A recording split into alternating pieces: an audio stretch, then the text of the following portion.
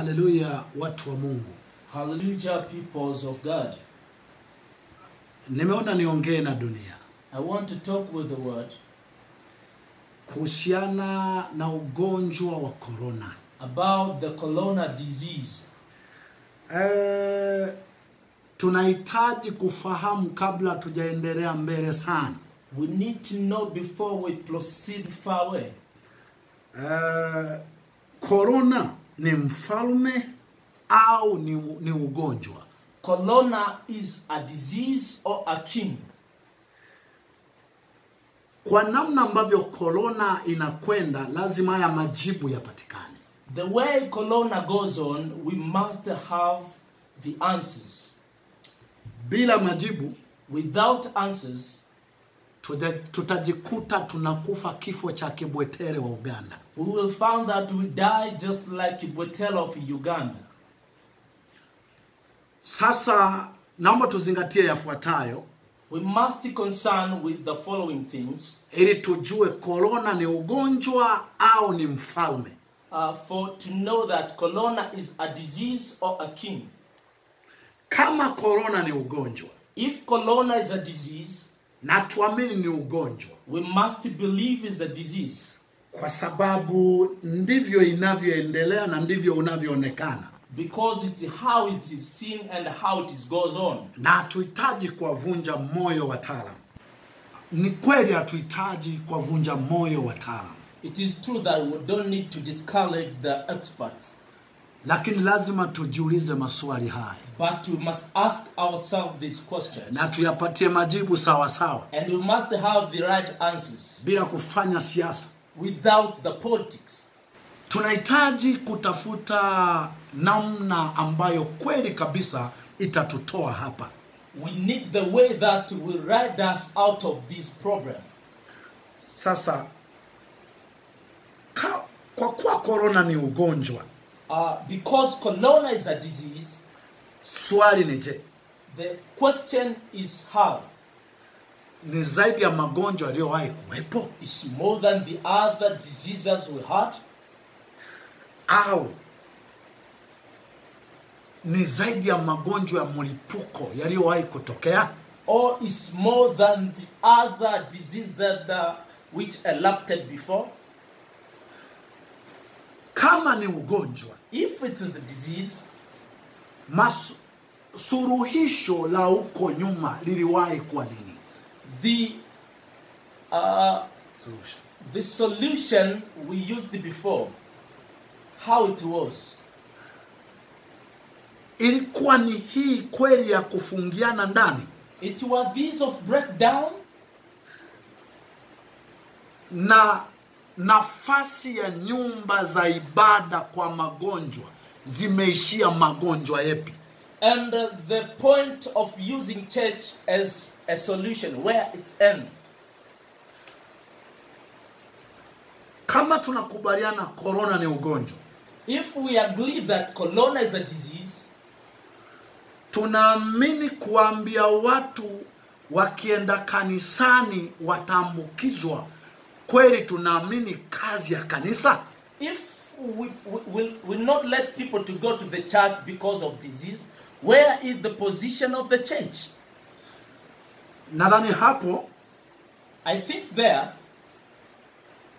wataalamu kokote mliko, the expert anywhere you are, mjue kwamba kiwango mnacholidharau kanisa, you must know that the way you let the church nothing, hata baada ya corona, even after corona, kanisa halina nafasi duniani. the church has got nothing to the world.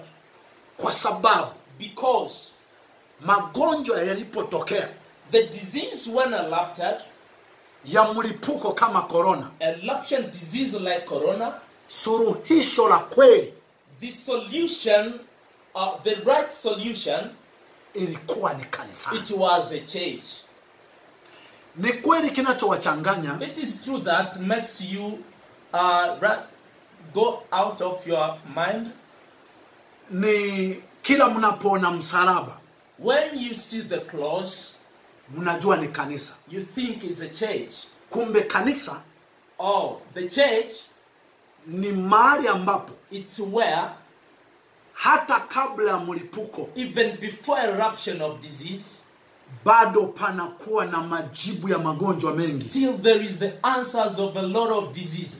Sio yale ya kupaka mafuta. Not that of anointed oils. Sio yale ya kunywesha maji. Not what the church of drinking waters. Wale hata wakipona, Those, even if they have been cured, huwa haichukui muda mrefu matatizo kurudi makubwa kuliko it yale. takes no long time the disease to be back. Lakini suluhisho la kudumu la kutoa matatizo kwenye maisha ya mtu, The right solution to get out of problem to the life of a person ni mtu kutoa dhambi ndani yake. is a person to get out of sin. Sasa turudi kusoma kwenye Biblia, Let's go back to the scriptures na ili tujue for to know. tutaendelea kuamini Biblia, wa Kristo endelee kuitumia, We must believe that the Christians must use the Bible, au baada ya corona Biblia sasa haifai kabisa. or after corona the Bible does not need it. Ebrania 10 mstari wa 25. The Hebrew chapter 10 verse 15. Hapo tuisome Let's read kwa pamoja. together. Nitasoma kwa Kiswahili I will read in Swahili, na nitamruhusu mtumwa wa Bwana asome kwa Kiingereza. and I will allow a person interpret to read in English. Mstari wa 25 nasoma yote, alafu ataisoma na yeye yote. Okay. Inasema, wala tusiache kukusanyika pamoja kama ilivyo desturi ya wengine, bali tuonyane na kuzidi kufanya hivyo kwa kadri muonavyo siku ile kuwa inakaribia. I read. Yes. Not neglecting to meet together, as it is the habit of some, but encouraging one another, and all the more as you see the day drawing near. Sasa kwa hapo, For that, kama tunaiamini Biblia, if we believe in the Bible, imesema tusiache kukusanyika. it said we must not let not gathering. Anaposema tusiache, When he say we must not, anajua kuna mambo yatakuwa yakitokea ya hatari, he knows that there is dangerous things will happen, lakini tusiache. but we must not let together. Tutafute suluhisho We must find a solution tukiwa hatujaacha. while we have not left gathering. Kwa nini tusiache? Why we must not? Kanisa lilikuwa na kazi gani What kabla? is the duty of the church before? Tusome sasa Let's read Wafalme wa kwanza the book of Kings, sura ya 8 the chapter 8, mstari wa 29 hadi 30, verse 28 to 30, na tutarukia mstari wa 37 hadi 38. and we go to verse 27 to 37. Na Wafalme na sura ya 9, And chapter 8, nadhani tutasoma hayo. we are going to read there. Nisome hiyo sura ya 8 mstari wa 29. Inasema, macho yako yafumbuke na kuielekea nyumba hii usiku na mchana. Mahali hapo ulipopataja ukasema, hapa ndipo litakapokuwapo jina langu. Ili asikie maombi ya mtumwa wako aombapo akikabili mahali hapa. Uisikie dua ya mtumwa wako na ya watu wako Israeli watakapoomba wakikabili mahali hapa. Na msikia huko mbinguni makao yako, nawe usikiapo samehe. That thy eyes may be open night and day toward this house, the place of which thou hast said, my name shall be there, that thou mayst hearken to the prayer and hearken to the supplication of their servant of thy people Israel, when they pray toward this place. Hear, thou in heaven thy dwelling place, and when thou hast forgive. Sasa hapo Biblia inasema, So there the Bible says, watu waelekee kwenye jengo la ibada. people have to go to the halls of praise. Waombe. They have to pray there. Alafu humo ndo hawatakiwi. And there they are not needed with these people. Wanaambiwa wahubiriane na waombe majumbani kwao au wahubiriane kwenye mitandao. They say they have to pray to their houses and in the internet. Hivi Biblia iliposema tukusanyike, When the Bible say we have together, haikujua internet zitakuwepo. It didn't know that there will be an internet. Hivi kweli Biblia inapitwa na wakati? To say that there is a time a Bible is outdated, kiasi kwamba sasa kwa kuwa internet zipo, to the point that because we have internet, sasa watu wahubiriane kwenye mitandao. so people had to preach in the internet. Basi hata baada ya corona zibaki internet. So even after corona we must have only internet. Lakini tufahamu, But we must know, yaliyoshindikana kwa wanadamu, those problems that failed to be solved with people, kwa Mungu yanawezekana. to God it is possible. Ila lazima tuwe na adabu. We must have obedience. Bila ya hivyo, Without that, Mungu akiadhibu, God will punish jitihada zetu all our efforts. zitatumaliza zaidi. Will die, all of us. Kuna haja kurudi jumla, There is effort to go back. kwamba Mungu, That God, tunarudi kwenye eneo we are going back to the position ambalo ulitakiwa tukae hapo. where you needed us to be. Sasa nisome mstari wa 37 Let me read verse 37 na 38. and 38. Sema, ikiwa nchi imeingia njaa au tauni au ukosefu wa mvua au ukungu au nzige au panzi, ikiwa adui wamewahusuru katika nchi ya miji yao, au kiwapo msiba wowote au wele wowote, maombi yoyote au dua yoyote ikifanywa na mtu awaye yoyote au na watu wako Israeli wote pamoja, watakaojua kila mtu maradhi ya moyo wake na kuikunjua mikono yake kuielekea nyumba hii, soma mtu wa Mungu.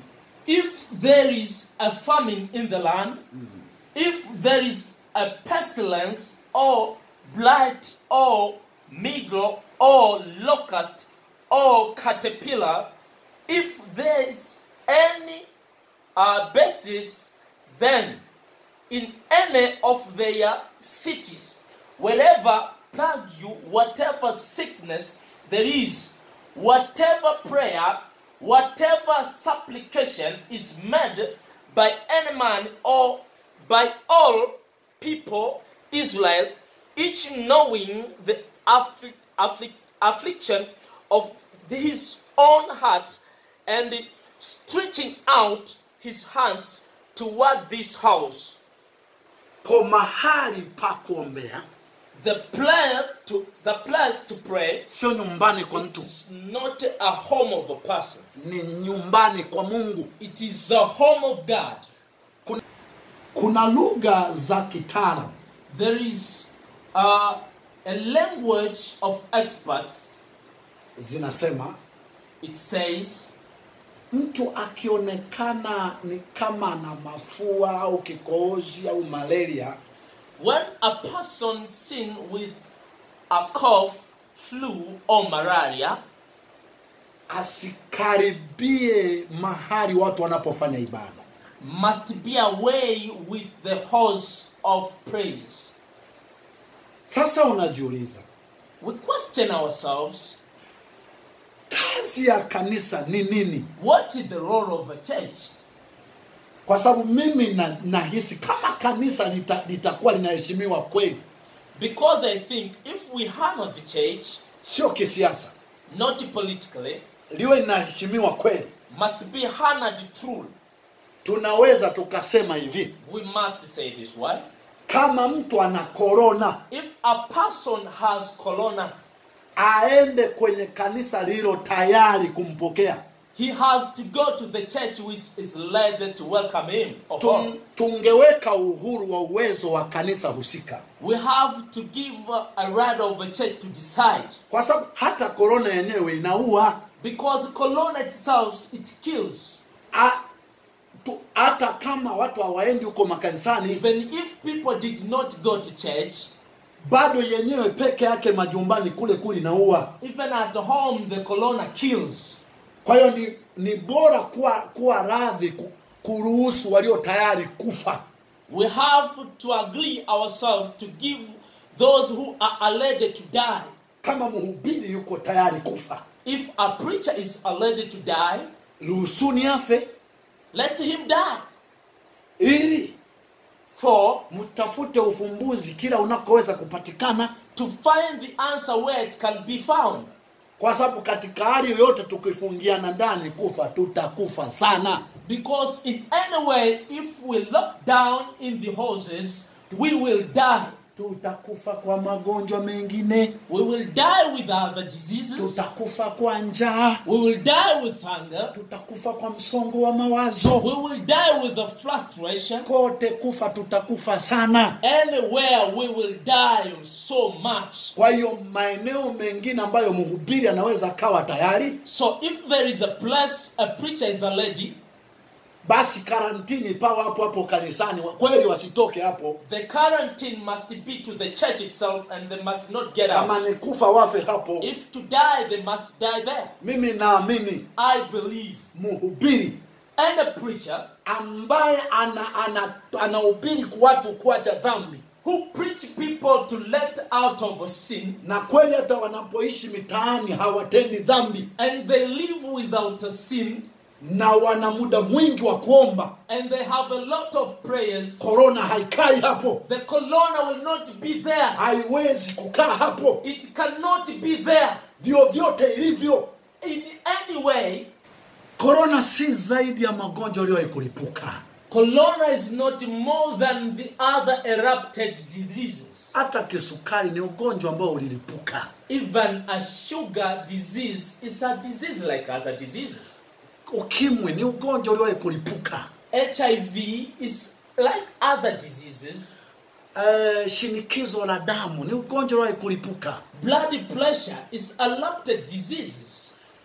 Lakini hivyo vyote, but all those diseases, kwa mhubiri kabisa anayejitambua, to a preacher who is knowing himself to God, na watu wanaoenda hapo wakafuata masharti atakayoweka, and all who worship there follow the rules of God, hasa kuacha dhambi kanisani na mitaani, to let out of sin in the church and out of the church, na kuvaa sio kwa kahaba, and to wear in a very decent way.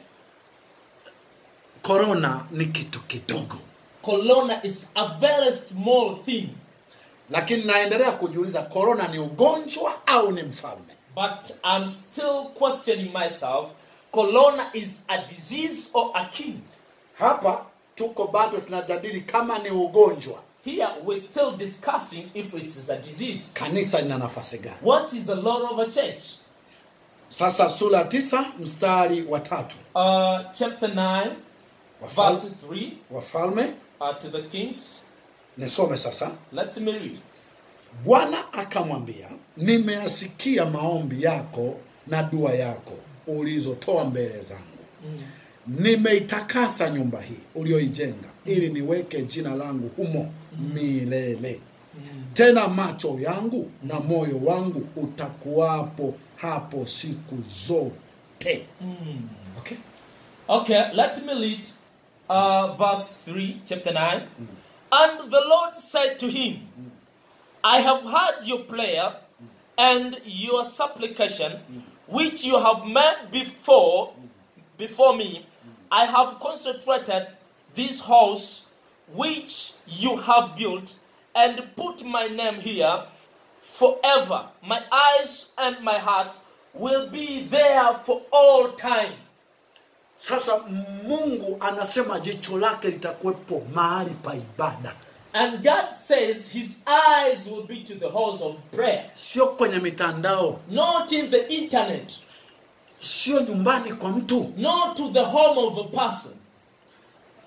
Haya, niende sasa. Corona kama sio ugonjwa. Let me go there. If corona is not a disease, tuone ni mfalme. Let's see. Is a king? Kwa sababu masharti yake, because its laws yanaonekana ni kama ni mfalme. It seems like a king. Amekuja kwa namna ya ugonjwa. He came like a disease. Kwa nini vyote vinampisha? Why all the things give him away? Kwa nini vyote vinampisha? Why all the things give corona away? Kweli mipira kumpisha ni sawa. It is true that to let it pass, it's true. Ni kweli watu kuzurura mitaani kumpisha ni sawa. It's true that to let it pass in the streets is right. Ni kweli mashule kufungwa ni sawa. It is true that to close a school is right. Ni kweli watu kunawa ilikuwa safi ni sawa. It is true that to wash hands is right.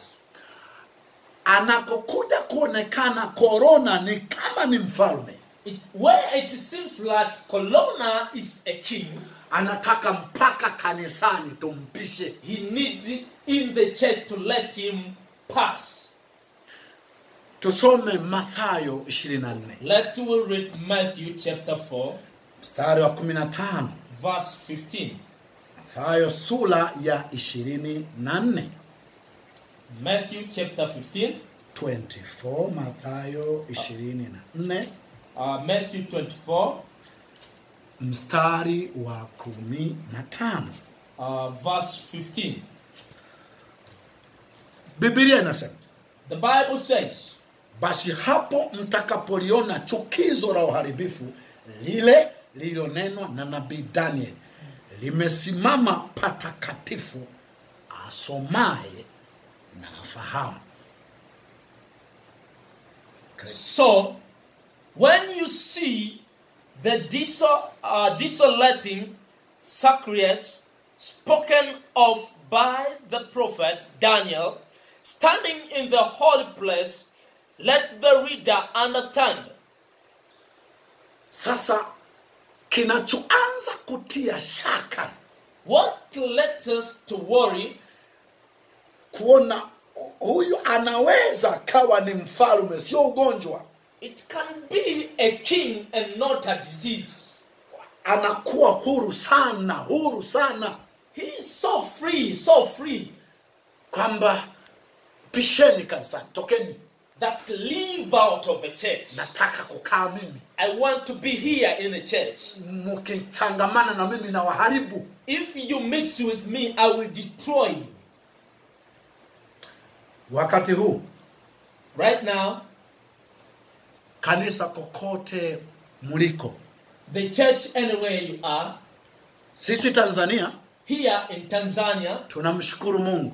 we thank God. Tuna rais, we have a president, mwenye roho ya Mungu, with the heart of God, mwenye anayetamani atende mapenzi ya Mungu. He needs to do the rights of God. Tunajua yuko kwenye hatari kubwa kwa wenye dunia. We know he is in a very dangerous time to the world. Anachukuliwa vibaya sana. He's taken so badly with people. Na tunajua baada hapo anaanza kanza kuwekewa vikwazo hapa na pale. And we know he will be sanctioned with international peoples.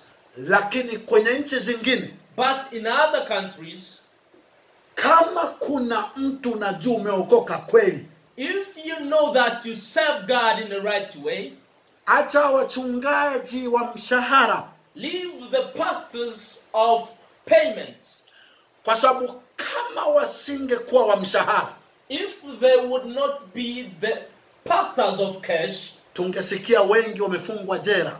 We would be heard that they have been jailed.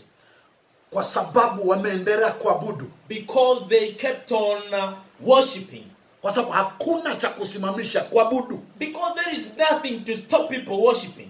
Lakini kwa kuwa ni wa mshahara, because they are after pay, pamoja na ukubwa wa majina walionao, even because of the big names they had, wamempisha mfalme Corona, they give Corona away ili afanye anachokitaka, to do whatever he needs. atawaruhusu atakapotaka. He will give them a worship when he needs. Hana muda maalum, He don't have a specific time. lakini nasema kama Corona ni ugonjwa, But I'm saying you, for Corona is a disease, kama sio mfalme, if it's not a king, vyote vizuiwe, all the things should be sanctioned. kanisa lisizuiwe, A church must not be broke down. ibada zisizuiwe. Worshipping must go on. Kuzuia ibada To stop worshipping ni kumuinua mfalme, is to raise up Corona King. ni kutangaza Corona ni mfalme. Is to announce that Corona is a king. Sasa nisome Danieli, Let me read now a book of Daniel, sura ya 6, chapter 6, na nadhani nitamalizia hapo. and I will end there. Danieli sura ya 6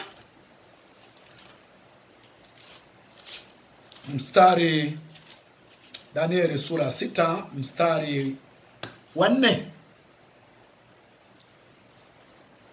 Biblia inasema, basi mawaziri na maamiri wakatafuta sana kupata sababu ya kumshtaki Danieli kwa sababu ya mambo ya ufalme, lakini hawakuweza kuona sababu wala kosa, kwa maana alikuwa mwaminifu, wala halikuonekana kosa wala hatia ndani yake.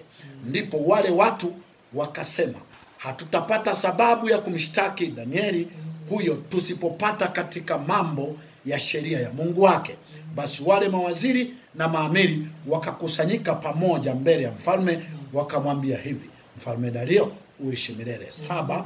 Mawaziri wote wa mfalme na manaibu na maamiri na madiwani na maliwali wamefanya shauri pamoja ili kuweka amri ya kifalme na kupiga marufuku kwamba mtu yeyote atakayeomba dua kwa Mungu yeyote au kwa mtu awali yeyote katika muda wa siku 30, ila kwako mfalme atatupwa katika tundu la simba. Danieli 6 mstari wa 4 hadi wa 7. Karibu. I'm going to read. Ndio. Then the presidents and the satraps sought to find a ground for complaints against Daniel with regard to the kingdom, but they could find no ground for complaint or any fault, because he was faithful and no error or fault was found in him.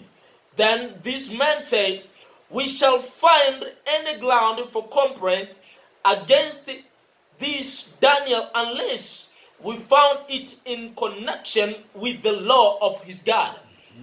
Then these presidents and satraps came by agreement to the king and said to him, O King Darius, live forever. Prefects and the satraps, the counselors and the governors, and agreed that the enforce and the interdict that whoever makes petition to any god or man for 30 days, except to you, O king, shall be cast into the den of lions. Sasa uone hizi njama zinavyotengenezwa. Now let's see these efforts. Huwa zinaweza zikaja kwa njia yoyote. They may come in any ways. Ukirudi Danieli 2, if you go back to Daniel chapter 2, unaona ni mfalme katengeneza sanamu. You see a king made an ornament ili tu ajifurahishe, to make himself feel happy. Anataka tu watu wasujudie ili wajifurahishe. He needs people to worship it to feel himself happy. Na kawaida wataalamu in any way the experts haraka sana wanakwenda kumunga mkono. They go to agree with him ili mambo yawe kama anavyotaka. So all the things to goes on as a king need. Hapa here sio mfalme anataka. It's not a king who needs. Na hii inaongea na watawala wote duniani. And these I'm talking with all rulers of the world. Maraisi wote duniani. The presidents of all over the world. Najua wengi wenu kuamua kufunga makanisa si mapenzi ya mioyo yenu. To close the church is not something comes from your heart. Lakini mumelazimishwa na watawala. But you have been enforced with your experts. Na najua hili pia hata Rais Magufuli alimweki salama. And I know this, even President Magufuli don't give him a clear point. Kwa sababu hata alipoongea kwamba makanisa hayatafungwa, Even when it has been said that the churches will not be closed, hiyo lugha yake ilikuwa ni vigumu sana kuona wateule wake ama watu walio chini yake na wenyewe wakiitangaza kwa nguvu. it was not easy to see the appointed of him agree with him and go be back of him. Na sijui kuna clip ambayo nirusha kwamba walisikiliza au ni Mungu mwenyewe kaweka uzito wao kwenye mioyo yao. I don't know if it is my clip or God gave them something to do the thing. Baada hapo ndo nikaona wengi wao wanaanza kusema jamani tumwamini Mungu, tumtegemee Mungu, ni Mungu aliyetufikisha mpaka hapa. After that it's when they started to say let be believing in God because God is who protected us until this time. Najua maraisi wengi, I know many presidents, si mapenzi yenu kufunga makanisa. it's not their hearts that decided to close the churches, Lakini wataalam, but the experts, mawaziri, the ministers, wateule wenu, the appointed, wanalazimisha they force mfanye haya. to do those things. Nataka mfahamu, I want you to know huko there ni kufanya corona kuwa mfalme, is to make a corona a king. sio ugonjwa. It's not a disease. Kama corona ni ugonjwa, If corona is a disease, suluhisho lake the solution lisibaki kwa wataalamu peke yake. must not be only to the experts. Kila njia inaweza kulitatua. Any way or means that can be used Ilitatue hata kama itaingiza hasara. must be used even if it will lead to a loss. Ni kweli makanisa yakiruhusiwa, It's true that when the churches will be allowed, makanisa ya wahuni, the churches which not goes in the right way, hayo ndo yanaweza yakasema kweli wagonjwa waje. will say that let the patients come here, Na kweli wanaweza wakafa sana. and they will die so much. Na mkaanza kusema unaona sasa. And you will say, you see right now? Okay, hata nyumbani wanakufa. So you must know that even at home they die. Kutafuta suluhisho kupoteza watu wengi, lakini mkapata suluhisho la kudumu. To let people pass away, but you get the right solution. Uko nako ni kupona. That also is a means to solve a problem. Na wale si wamejitakia. And those people, they needed themselves. Kwa hiyo tufike mara adabu pia iwepo kuhusu Mungu. We must reach to the point that we obey to God. Namaliza tena kwa swali hili. I am ending by asking this question. Na utakapokuwa unaendelea kushughulika na corona, And when you'll be proceeding concerning corona, wewe unajua unashughulika na ugonjwa au na mfalme. you must know whether you are dealing with a king or a disease. Kama ni ugonjwa, If it's a disease, njia ya kanisa ndo bora zaidi the means of using church is better than others kutatua ugonjwa wote wa to mlipuko. solve an erupted disease. Kama ni mfalme, If it's a king, basi kanisa tujiandae kwa wakati mgumu zaidi. church, we must be prepared for the hard time. Ila pigeni kelele sana. But you must loud your voices. Kufeni wakati mnapiga kelele. Die while you are allowed. Kafieni kwenye nyumba za ibada. You have to die in a house of prayer. Ama wakamate wakaweke jela. Or to capture you and jail you. Nasikitika kusema, I'm not regretting myself to say, mpaka hapa, up to this time, imeshaonyesha it shows asilimia kubwa ya nchi ambazo makanisa yamefungwa.